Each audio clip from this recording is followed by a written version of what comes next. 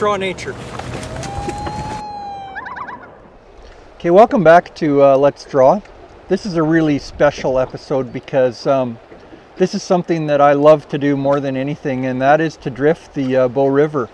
I love to come to the Bow River with my friend Greg Sterenberg. He's a fellow teacher, and he taught my son Seth when Seth was in grade 6, and Seth is out here today with us fishing the river for the first time, and also he really badly wants to catch a fish. He hasn't caught one yet, and so this is going to be a really good day.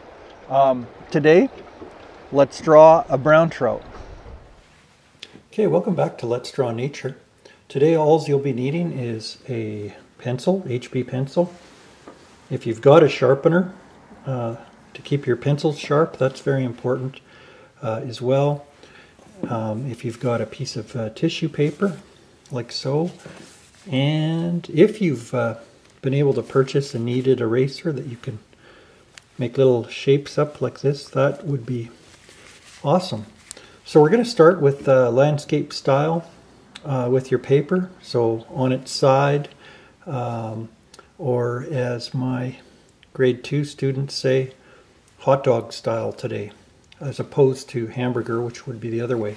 Okay, so let's get started on this brown trout. I think the best way to start is with the big shape of the brown trout, and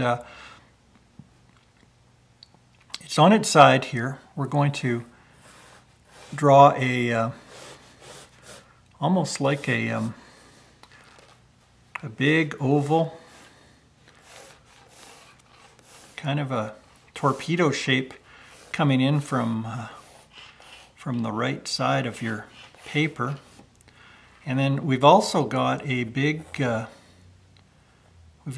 fin here that is like kind of like a triangle. Actually, for those of you that play guitar, it's kind of like a guitar pick right here. These are the two big shapes in this composition for the brown trout, and so let's kind of draw this in, this shape, and I can see his mouth. You can, or their mouth, I don't know if this is a male or female. I forget which one has the big hooked jaw, if it's the male or the female. And I'm going to ask maybe later in the show if I get a hold of him. My friend Carl Geist, he's probably the best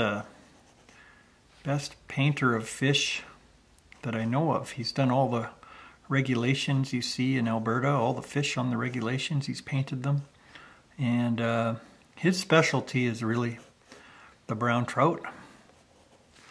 I first met Carl down at the Bow River when I was about 16 in the middle of winter. I just got a fly rod for my birthday. He was down there. He was going after brown trout with these big long flies that looked like Christmas decorations, I thought. That would have been 1980, so that gives you an idea of how old I might be. And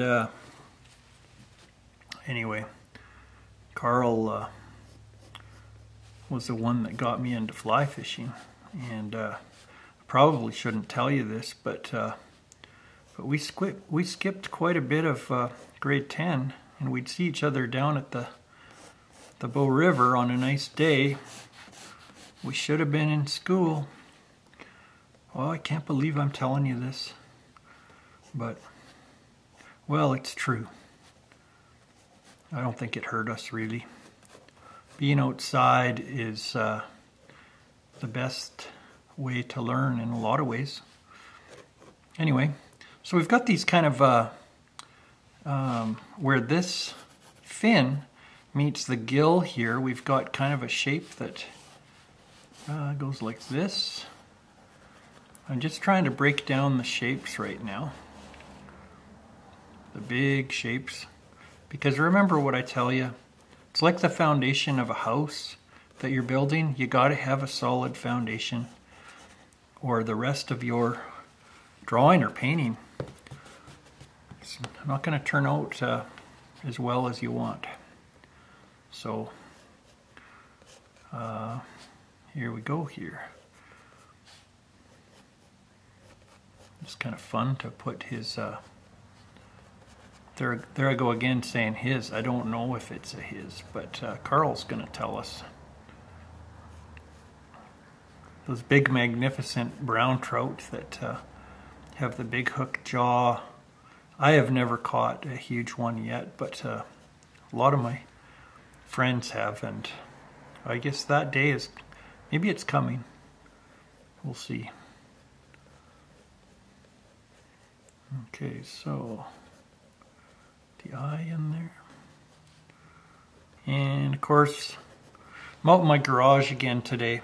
I have to time this well so that the heater's off, not making a big racket while I'm drawing. So it's November. No, it's going to be November. I think it's November 28th. I'll have to double check, but so it's cold now.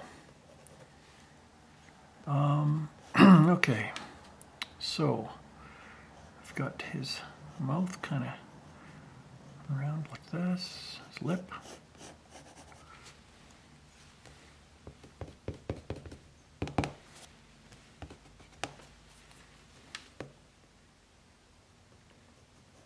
Remember to look for the negative shapes like I told you, so that these shapes in here, look at the shape around the trout. Very important. It's as important as the trout itself, because that's going to give you the reference points for everything, where everything should go.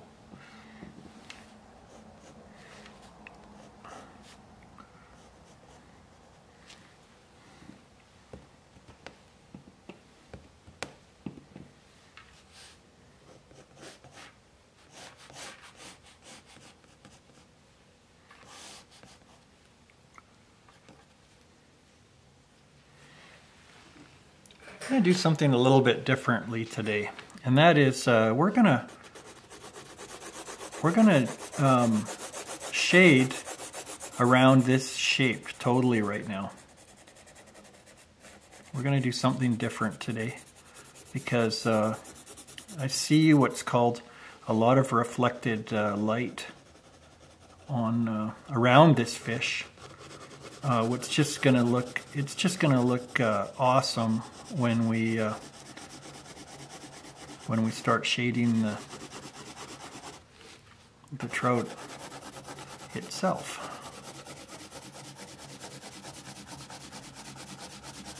So I've got a few pencils sharpened here, ready, but that's just because I don't want to interrupt the flow of this drawing for you. So.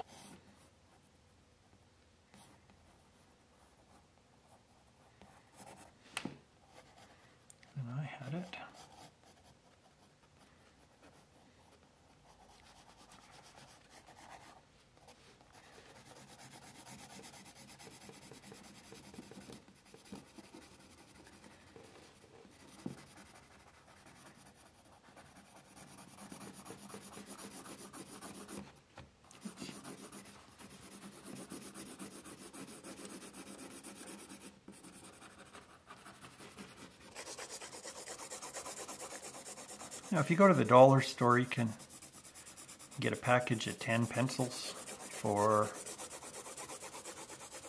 $1.50. That'll last you a whole season of Let's Draw. And then if you get yourself a pad of paper or a sketchbook, it might run you back 10 bucks, but all of that should be enough for you to do all the drawings for one season. So this is the 10th episode this year. And, oh, I just lost the lead there, so with another one.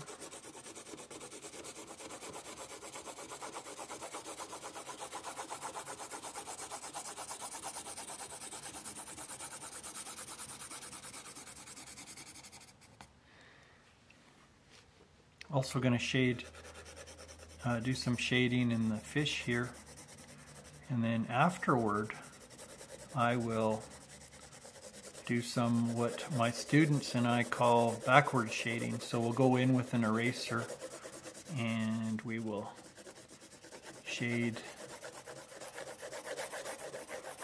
the other parts.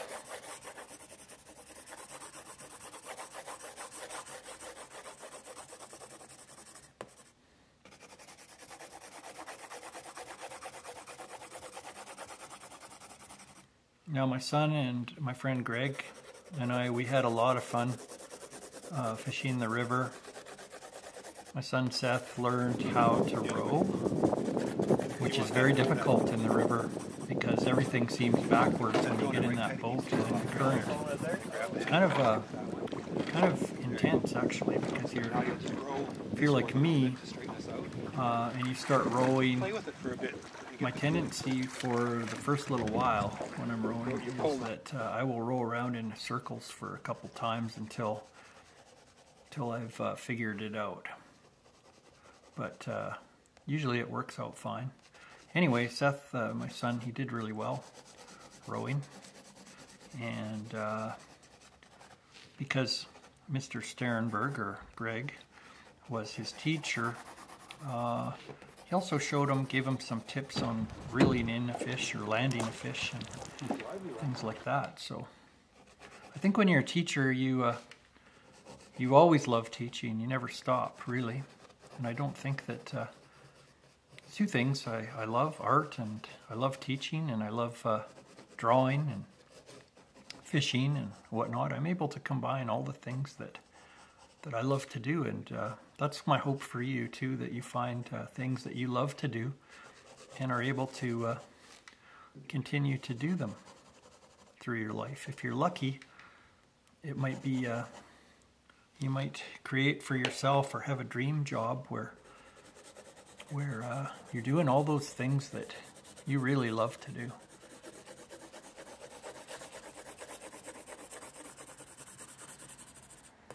So now I'm going to go in with, get rid of that lead there. I'm going to go in with this, and we're going to shade this in just like magic.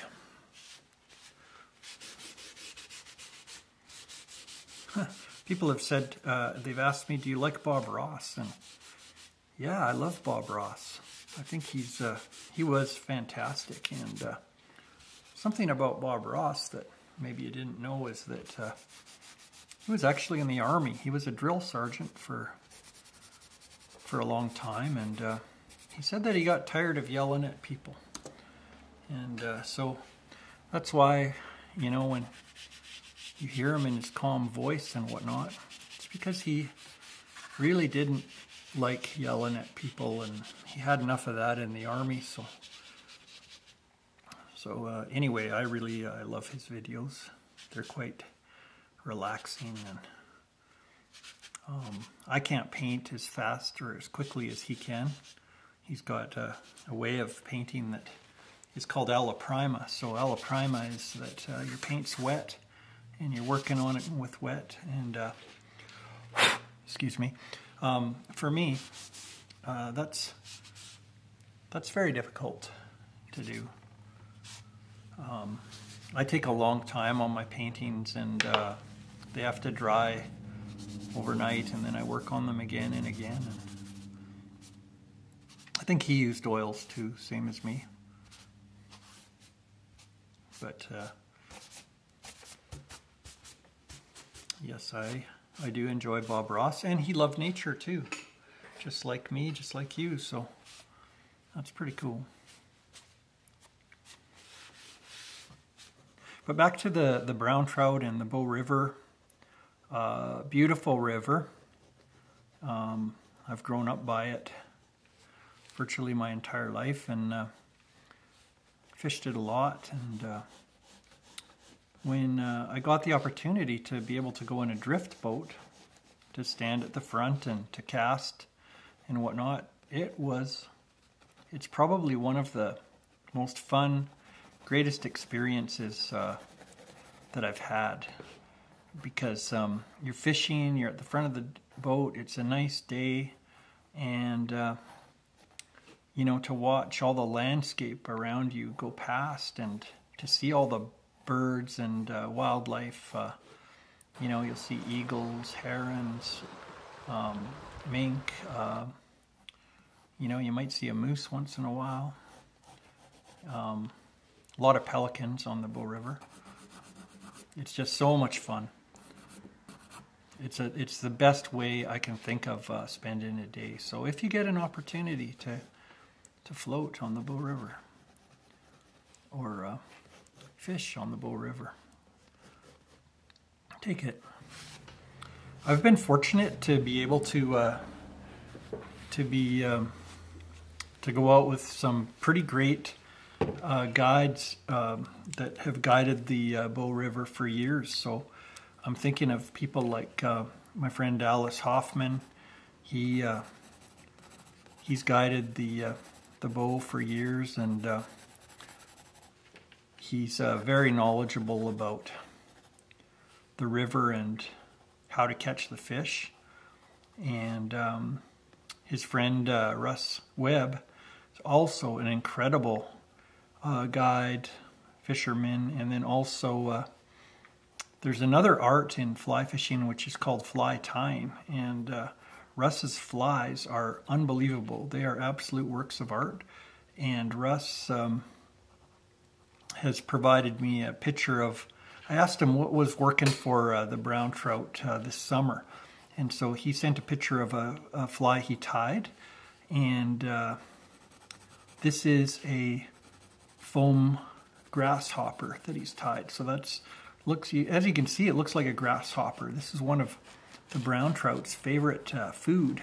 As they fall off the banks into the water, they just slurp them up, and that's what you try and imitate when you are fishing. Anyway, Russ gives fly tying classes if you're interested, and I believe you can find him on Instagram, Into the Blue Fishing, and on Facebook, just Russ Webb. And if you want to take a fly tying course, he's a great person to do that with. And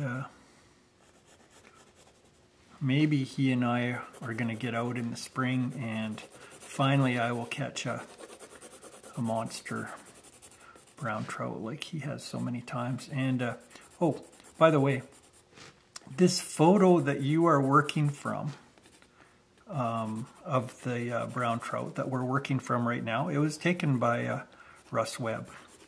I haven't caught any brown trouts or brown trout of this size. This is quite a big brown trout that Russ has caught here. And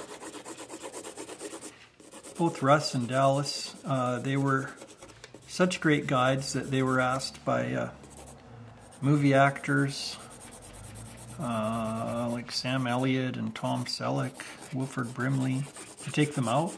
Even presidents of the United States, former presidents, they took them out on the river. And how many fish they caught, I don't know. Oh, I'm really pleased to see there's so many women have decided to get into fly fishing, and this is a great thing. And when my son and I and Greg were fishing, we saw a guide, female guide. She came down, and they were out fishing us big time. They were hauling in some big fish. We didn't get too many that day, and you're probably wondering whether Seth caught a fish. He did, but he wasn't prepared for it, and it was a huge rainbow. it came off his line, so threw the hook. Yes, getting back to that, if you're a girl and you love fly fishing, you should do it. It's awesome. It's for everybody. Fly fishing's for everybody. The river's for everybody, I think.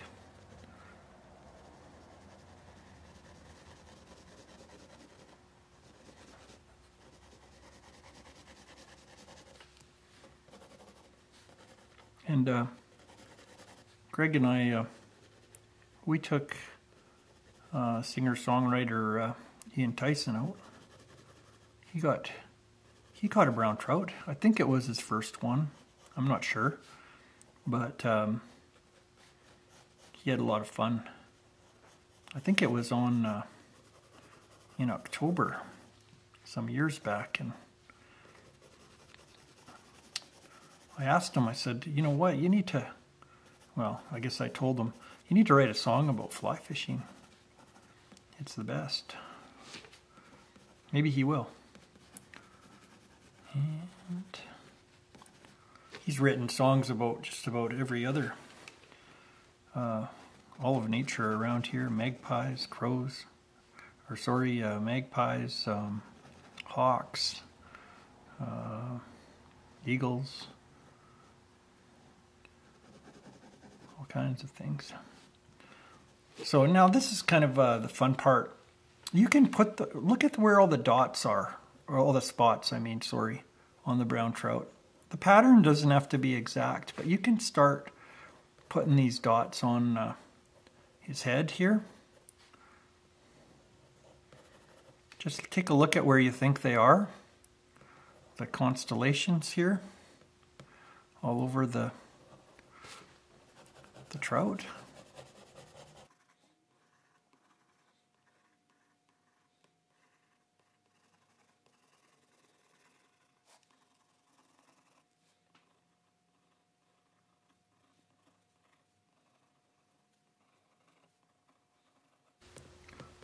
Just kind of guess where they are. You can see that there is a little bit of a pattern to them, but they're mostly they're fairly random. I guess they're kind of like freckles. Some of you might have a lot of freckles. They're kind of like that.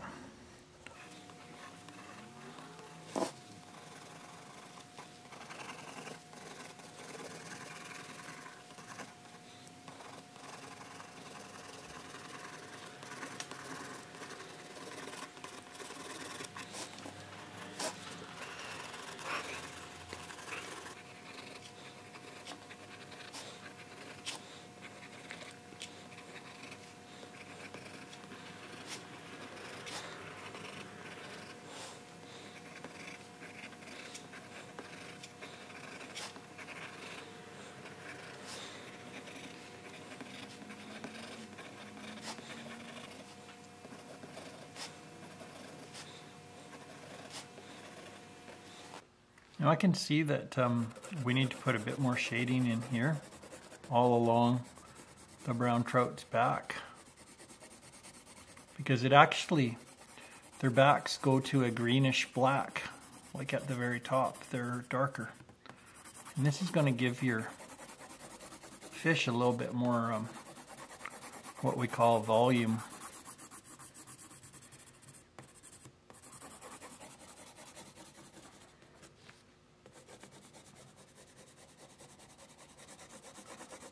Which means it's going to look more, I guess the word would be 3D or three-dimensional.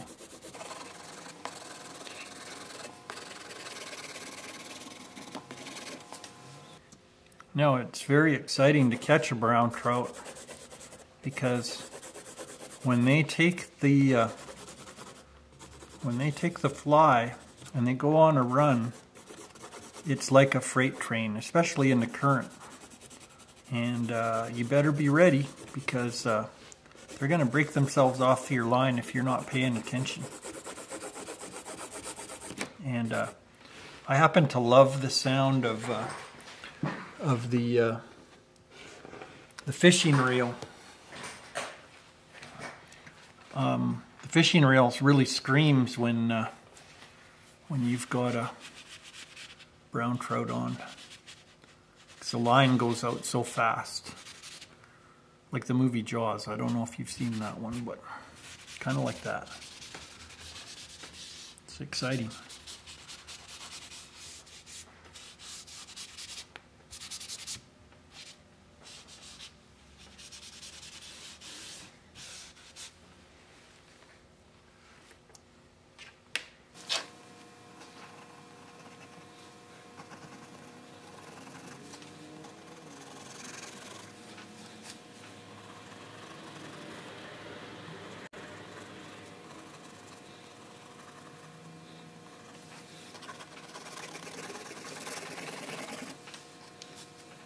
Hi, Carl.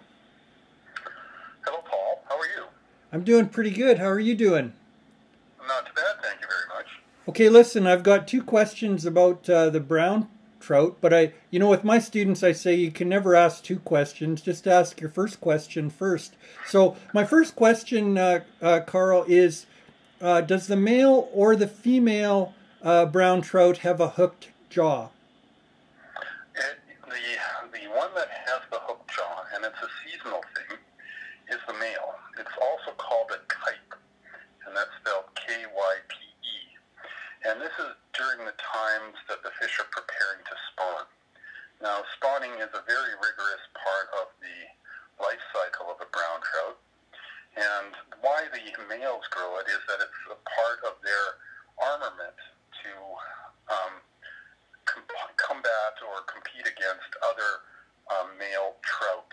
And so they often attack each other with their jaws, and these jaws become significantly distorted over time and right through the spawning season. Eventually it'll go back more towards normal, but it is purely the males that have the hook jaw. Okay. Second question is, where did the brown trout in the Bow River come from, to your knowledge? To my knowledge, and I'm not sure if this is correct or not, was that it came about by an accident. And my recollection of the story was that there was some movement of juvenile fish that was they were basically transporting them into Banff Park, and I'm not sure where they were going to be eventually released and whatnot, but as the story goes, is that the cart that they were dragging along behind, I think at that time team of horse, the axle broke, and so they were stuck there with this tank full of fish, and they had nowhere to put them, and so there was the river. And so they deposited the brown trout into the river.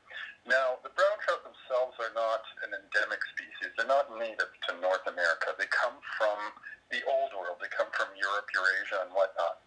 And my understanding is that basically there's two brood stocks which have informed releases into North America, and that is the Loch Leven strain from Scotland and the German brown trout. Now, in terms of distinguishing features, it is my understanding that the Loch Leven strain is the one that tends to carry the bright pinky red or orange spots along the flank. And the distinction between the German brown is that it tends to have bigger, heavier spots on it. And I think in some ways there have been both of those introductions into the Bow River. Because you'll oftentimes catch fish with those distinguishing diagnostics where you have the red-orange spots along the flank with kind of a halo around it, and then others you'll find fewer red spots along the flank but more heavily spotted fish. So the thing about the brown trout is that since they come from Europe, are less susceptible to a disease that has just been found in the Bow River, and that's the whirling disease, which tends to affect the North American species because they have not been exposed to the disease in their past, like the brown trout have. So those fish, like the rainbow trout, the cutthroat trout, are very susceptible to whirling disease. Okay, Carl, sorry to interrupt. I'm just going to run out of battery here really quick. So that's great. Carl, I'm drawing a brown trout right now. You are the master. There's no one that can paint fish like you in the world, and I'm so happy that you you are talking to us right now. So so I want you to have a great day, and thank you for introducing me to fly fishing.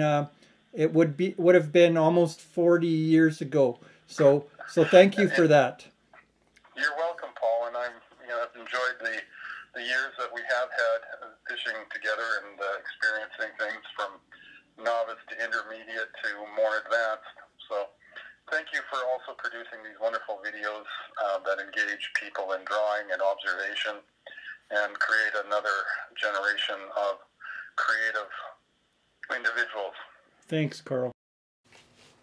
Now these spots look a little bit too contrived, so try and put some in between these spots. Try and put some kind of random, more random ones. Like, yes, they are kind of in a line when they come around the brown trout's back, but they're not exactly in a line. They're kind of a little bit random, and some of those shapes of the spots are irregular, meaning they're not perfectly round. Or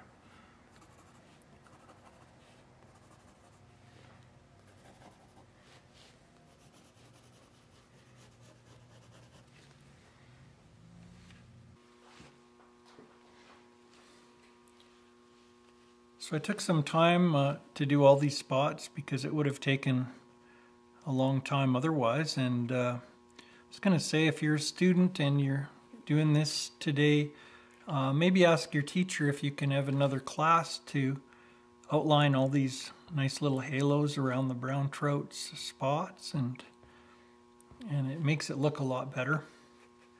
And we shall see you next week on Let's Draw Nature.